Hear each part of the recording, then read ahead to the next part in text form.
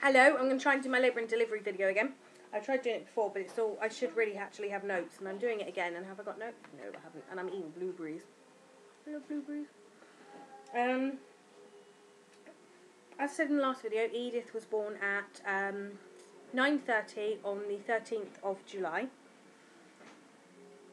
The bit I didn't say, which is a bit mad, I'll stop eating them. So good. The bit I didn't say in that, I just said it was a different labour. The reason it was different, and the reason it was a bit crazy,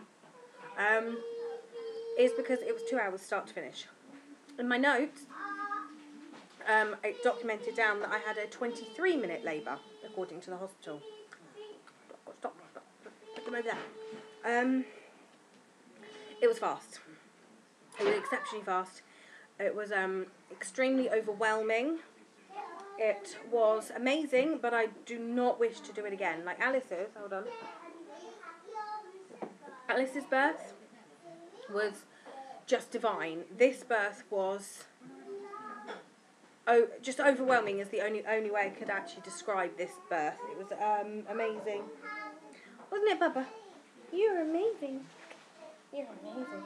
I can't really see a little bit of baby girl. Little baby girl.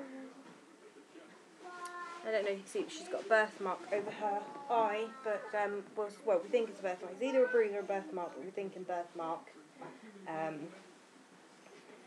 But it could fade, it could get worse, we don't know. We'll soon find out. Time will tell on that front, won't it, Pickle? Whoever hated Carla's kissing of Hannah in her videos are probably going to hate me too. Yep. So, getting on with the labour and delivery, 2 minutes, and I haven't actually said anything about that. I woke up, I didn't really sleep the night before I had her, and I keep saying I'm going to stop doing it. It's because Daddy's in charge, and Mummy's not paying any attention.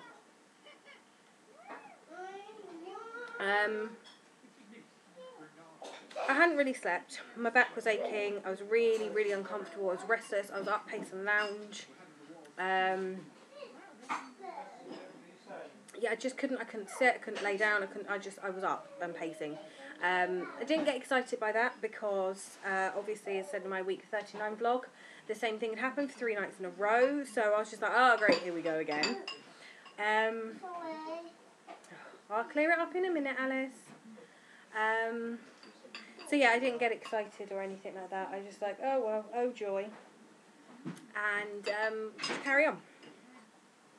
And then I started getting like, as it came to 7 o'clock, I started to get grumbles, and at like 7:05, I heard the back gate unlock and open, and Darren was going to work. So I suddenly thought, oh my god, I think I'm having this baby today. So I opened the window and I called out, Darren, can you come in a minute, please? And he sort of came in and he said, you know, what's up? And I said, I think I'm going into labour. He's like, oh, you contracting or water's broken or anything? I was like, nope, just period grumbles, but feels like I'm going to go into labour. And he said, oh, well, how about I just go into work and you call me? I was like, no, you're staying home. You know, I feel like I'm going into labour. He was like, oh, okay then. So he texts work saying, you know, if I'm going to stay and drop the kids off at school, and if she's gone into labour by 9 o'clock, then I'll be staying off. But if she hasn't really gone into real labour by 9 o'clock, then I'll go into work, I'll take the car, and I'll see if Emily will help you pick Alice up. I'm sure your mum will get George. And I was like, yeah, that'll be fine. Okay, not a problem.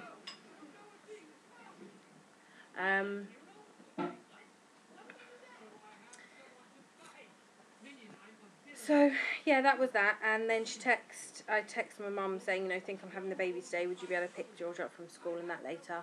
And she's like, yeah, do you want me to come and take the kids to school? And I was like, no, it'll be fine. I'm sure, you know, we'll see if I'm in labour by 9 o'clock. And if so, we'll probably go into hospital after we drop the kids off so the kids aren't affected at all or anything. And she's like, okay. And then the contractions started coming. I had the very first one at 7:30, and I was like, ow, that was a real contraction. And then, like, 3 minutes later, there was another one, and 3 minutes later, there was another one, and 3 minutes later, another one. You can get the pattern here.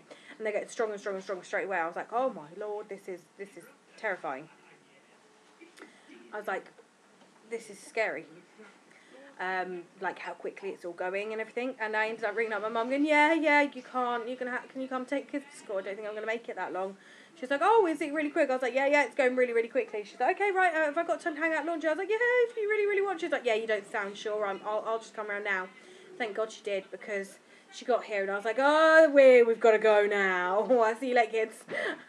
Have fun at school. I love you, bye, sort of thing. And literally waited for Mum to take the kids into the car, and we jumped into the car. It was like about 8:30.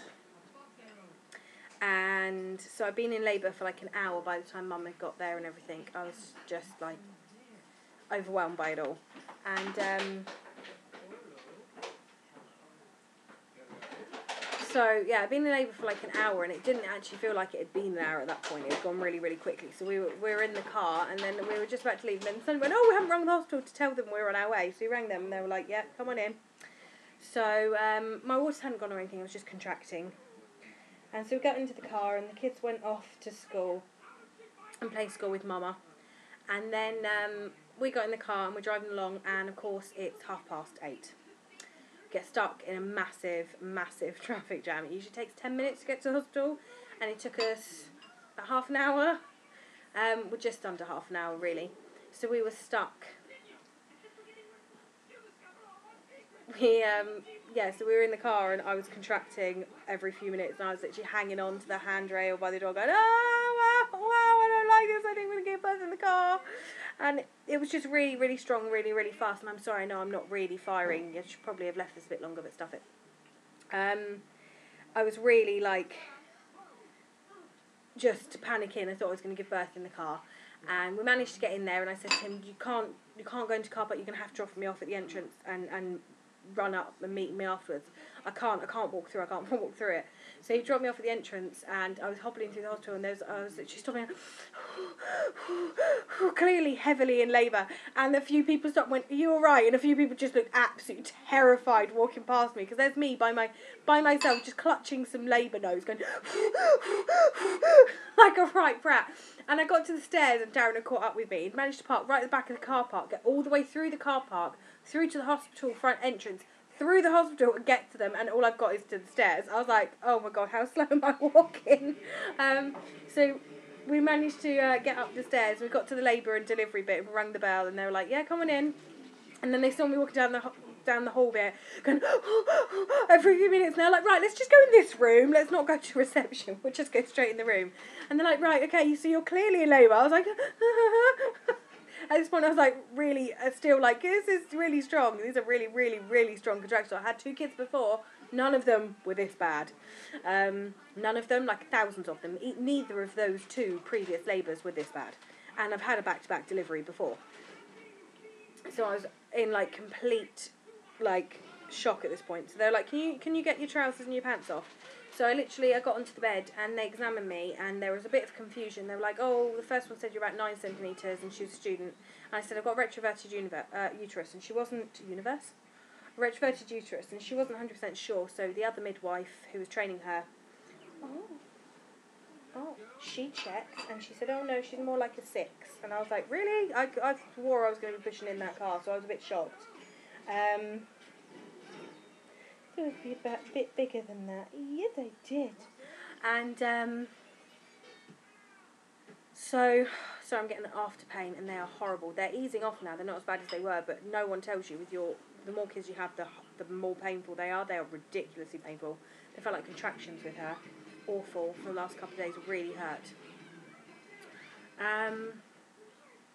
So yeah, I got onto the bed. I was on the bed, and they examined me, and the second they were done, I jumped off the bed, and I literally had just taken my trousers and my pants off, and I was still wearing my top.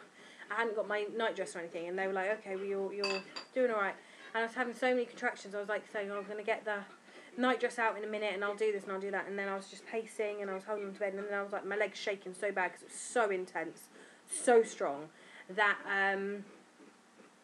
I couldn't stand up properly, so I ended up climbing back onto the bed, and the bed was like that, so this is the bed, and this, my hand is the bed head.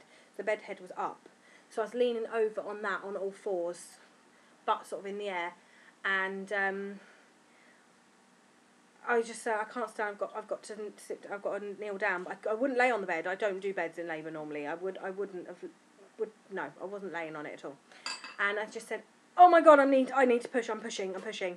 And they were like, oh, no, you're only at about 6. I was like, oh, I'm starting to push. And she said, can you turn around? So, it's gone dark. Can you turn around so we can have you? No. They're like, well, we just need you to learn. You went, no, it's not happening. I'm not moving. And they're like, well, you were only 6 centimetres. I don't think it's a good idea to push you. I went, well, there's a head in my vagina. She's coming. And they're like, okay. And I went, oh, and I'm going for a poo. And they were like, okay then. And I said to Darren before we left, I need to poo, but I can't. I just can't. With the contractions, I'm too tense. I can't actually poo. I said, I'm so good at poo in labour. And in the car, I text my friend Emily going, I'm going to poo in labour because I need a poo and I can't go for one. So it's so coming out when I'm pushing. She was like, yay! Because as I said before, we've joked about the whole poop thing. And I didn't poo with the first 2. And we actually kind of wanted me, we actually all wanted me to poo. I think even Darren kind of wanted me to poo. Just I don't know, it became such a long-standing joke, didn't it, about pooing in labour. He's reading the newspaper, ignoring me. Well, it did, so it was actually brilliant that I actually managed to poo. I'm really proud of myself, and I'm aware that makes me weird, and most women would pretend they didn't. I did, and I'm okay with it. I actually pooped, and it was all good. So I felt really bad. I said to the midwife, I am sorry, but it's going to happen. And they're like, that's fine. I was like, yep, not worried. Most people poo in labour, bring it. And so yeah, when she said that, she's like, oh, you were only at 6 and need to examine you. And I was like, literally, there's a head in my vagina. And she sort of looked around, she went, oh yes, there is. Okay, let's get some gloves on. So then I was pushing and she was born. And I didn't see her properly. I sort of looked between my legs as she came out. And the midwife caught her. And then she put her down. And after a minute of like just trying to catch my breath, because it was so quick, so fast, that I sort of turned around and I got her skin to skin on my chest. And they said, do you want to see what she definitely is? And I was like, what babe definitely is? She better be a bloody girl. Got a load of pink stuff at home. And Darren looked, he's like, I can't tell. Because he was just like, almost as overwhelmed as I was. And not quite as much bad, I don't think. But you were in like shock still, weren't you? Like, oh my God, what the hell just happened? I've only been in the room for 20 minutes and all of a sudden there's a baby here. That was quite funny. It was just, yeah, both of us were like bunny rabbits in the headlights. Overwhelmed much? It's like, seriously, that is the word for that labour, is overwhelming or overwhelmed. And, so, yeah, oh, excuse me, sorry. I should have written notes because I'm just so retarded at the minute from the lack of sleep and all the hormones and everything, but, yeah. So that was amazing, having her out and everything. So I had my skin to skin, and I said I want the physiological delivery placenta. I don't want any drugs. Hadn't had anything. They'd offered me gas now when I was pushing, but I don't like it. So I'd had nothing at all, any point. I had inquired when we got into the room. I said I quite like a water birth, and they said, oh, someone's just delivered in there, so we'll clean it up. When it's clean, we'll let you know. And I said, oh, I'm strep B, so they said I might not be allowed. And she went, no, that's fine. You can have the birthing pool when it's ready. We'll just ring the doctors and get the antibiotics ready for you. Obviously I never got to that point. I never got the antibiotics, I never got the birthing pool, I never got anything. I got to get on a bed and give birth within 20 minutes of getting into the room.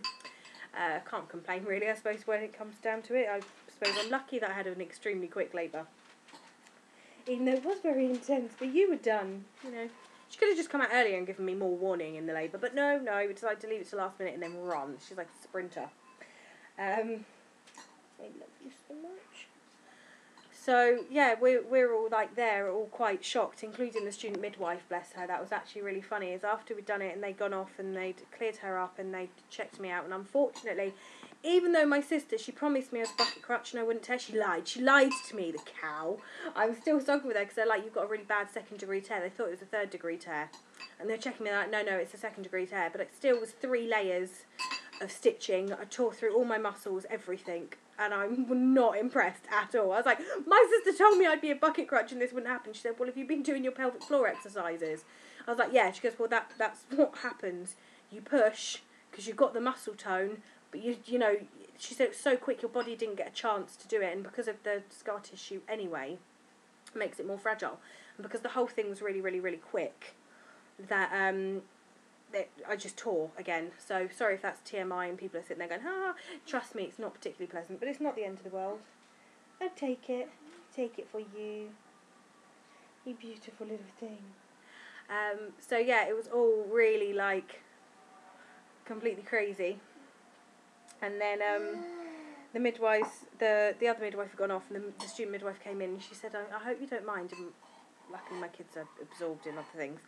She just came and she said, I hope you don't mind. I don't mean it to be rude, but bloody hell. I was like, you're telling me. She's like, I've never known a baby like that. She's like, oh, hello, you know, my name's such and such. But, oh, look, there's a baby. I was like, yep, pretty scary. So I had to stay in for 24 hours obs because I hadn't, as I said, had the antibiotics. But thankfully they agreed that they weren't going to stab Edith without any needs. They said, well, we don't really do that anymore. What we do is we do observations, and if there's any doubt to infection, then we put them on antibiotics.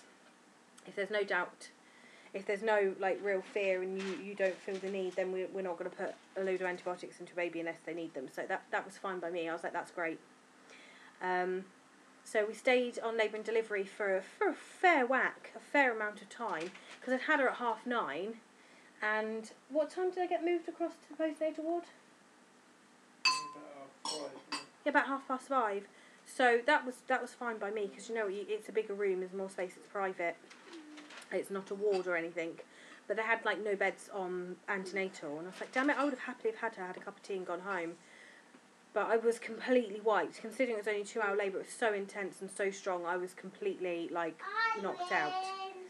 Good job, baby girl. Oh, very good, aren't you, Alice? But I was just completely like, oh, I didn't get to sleep or anything because I just couldn't settle. I was too absorbed with this little. She's so precious. It's so precious. Oh, you're looking sad faced now. You might get to hear her cry in a minute then. That was the other one. So yeah, I stayed on there, and then I went across to postnatal ward and stayed in for the night for observations, and they checked her every hour, so I didn't get any sleep at all that night either. But I just sort of laid there staring at this little one, just being completely enthralled with her. Absolutely, just honestly, I love her to pieces. And thankfully we got to come home the next day. I pushed for it, and I got out just in time. We literally left the hospital and swung by Alice's play school and picked her up on the way home. Came home, had a bit of a rest, and then I met George from school, picked him up, so he got to see Edith again, because they'd come in when I was in the hospital and everything. That was quite nice, but they didn't stay for very long. And yeah, that was it really. I mean, I could go on and on, but the rest of it's pointless, and I don't want this video to go over 20 minutes. My kids are crazy. But yeah, she's absolutely gorgeous. I said she's got the birthmark over her left eye, but she's still perfect regardless of that. I'm I'm amazed. I'm still in shock. I'm in awe. I'm just absolutely overwhelmed by her. And what I'll do is when she's a week old, I'll aim to do a week update, and hopefully she'll be awake or whatever, and I'll be able to flash her a bit better, because at the minute she's just... There we go. Yes. She's a sleepy girl. She's a sleepy girl. Aren't you? A little red chin with her skin's peeled because she's so overcooked. And she's got a little dry hands and feet, but we've got olive oil that we're putting on to help with that. Haven't we, baby? Yes, we do. I love her so much. Anyway, I'm going to get off